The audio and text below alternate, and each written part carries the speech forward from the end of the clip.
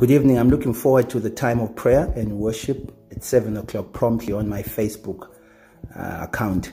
So if you just search Busane Mcongolwane, you'll find us. We'll be live and we'll be just worshiping God. Today's devotion just encourages you to intentionally let God's word order your steps. Evil will not prevail against you. In Hebrews chapter 4 verse 2 I read, it says, "For indeed we have heard the good news of salvation preached to us, just as the Israelites also, when the good news of the promised land came to them, but the message they had did not benefit them because it was not united with faith in God by those who heard it." My prayer is that you and I will not only hear the voice of the shepherd, but we will believe him and we will obey him.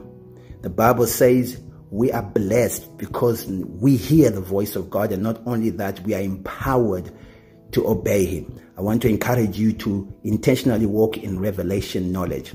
The Bible says that the thief comes to kill, steal, and destroy, and Jesus says as he speaks to his disciples, "But I've come that you might have everlasting life," eternal life. That's the life we should be living, an abundant life. Blessed is the one who will trust in the Lord no matter what. Trust in the Lord no matter what in this season. The Bible says in Jeremiah chapter 17 verse 7 to 8, I read, "Most blessed is the person who believes in, trusts in, relies on the Lord, whose hope and confidence the Lord is. For he shall be like a tree planted by the waters that spreads out its roots by the river. It shall not see or hear when heat comes, but its leaf shall be green.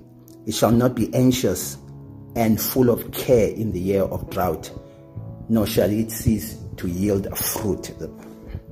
Have faith in God, my friend. The Bible tells us to do so in Mark chapter 11 verse 22. You might be asking, what kind of faith?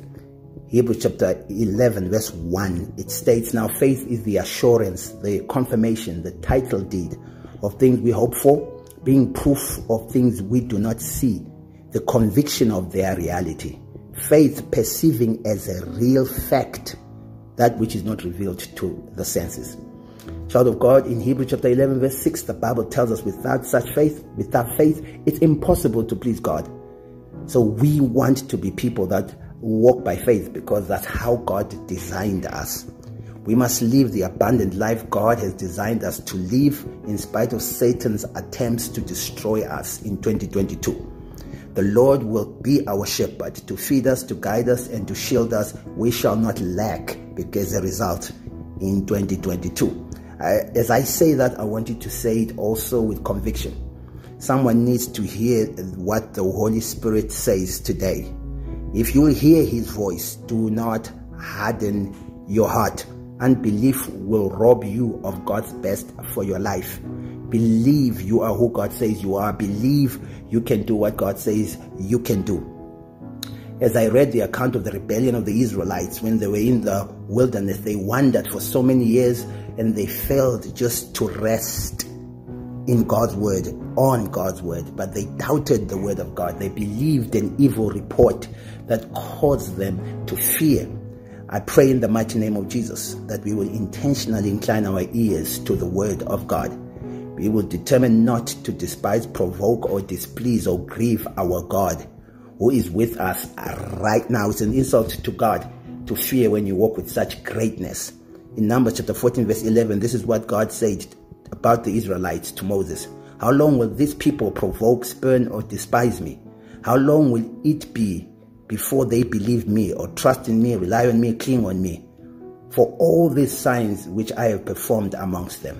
Imagine, after God had performed all those great signs, the people still doubted God. I pray that you will trust in the Lord, do good, dwell in the land, and feed on his faithfulness. I pray that God's word will order your steps in 2022 and you will overcome evil in Jesus' name. Father, we thank you that you're a great God, you're a great King. You are above all gods. There is no other God like you. None can be compared to you. Come, let us bow and worship him wherever you are. Today will be a great opportunity to do that at 7 o'clock promptly. May the Lord bless you. Father, we thank you for today. Thank you, Father, that we have great expectation as your word inspires that expectation. Thank you that it cannot be denied because your word can never fail. We pray this in Jesus' name. Amen. Have a wonderful day. Good evening.